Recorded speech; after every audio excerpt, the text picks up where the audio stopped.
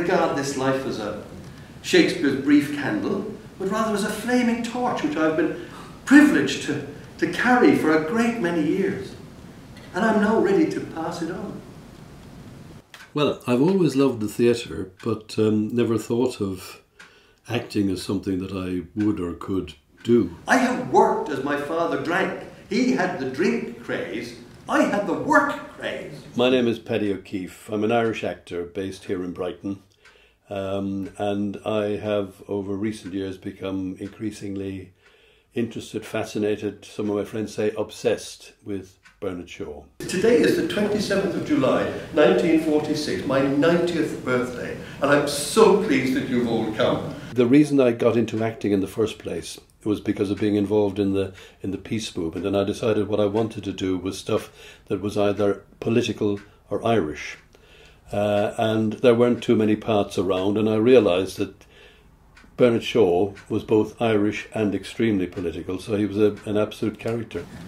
Well, you'll never find an Englishman in the wrong, because everything he does out of principle. Well, yeah, I mean, Dublin is my hometown, and Shaw was born and brought up in Dublin, lived there till he was 20.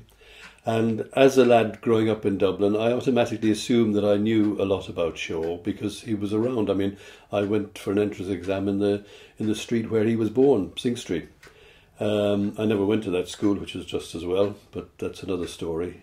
And I also realised that when something is really funny, there's usually a truth in it.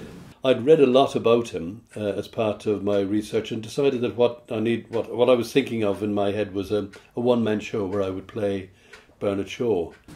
I was very enamoured of William Morris's daughter May, and on leaving their house one evening I saw her framed in the doorway and a communication emanated between us. And also there was the fact that he was a painfully shy man who created this extraordinary, extravagant persona so that he could get his views across, and it was a deliberate ploy. And he said, you know, life is not for discovering who you are, life is for creating yourself and getting on with the reason you were here, which, is, he said, was to create a better world. He was an inveterate world betterer, unrepentant world betterer. Whereas others were enslaved and worked hard all their life for a pittance and lived and died in poverty.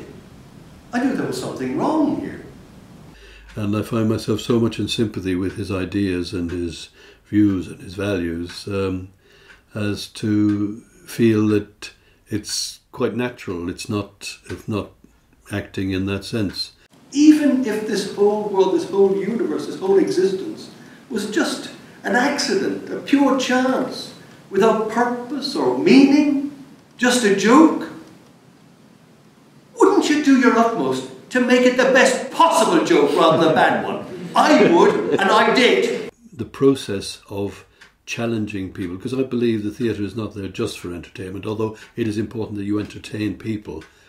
But as Shaw knew, he wanted to entertain people to get their attention so that he could then put his ideas across. And I feel that I'm doing, I suppose, something of the same as he would have done through him in that way.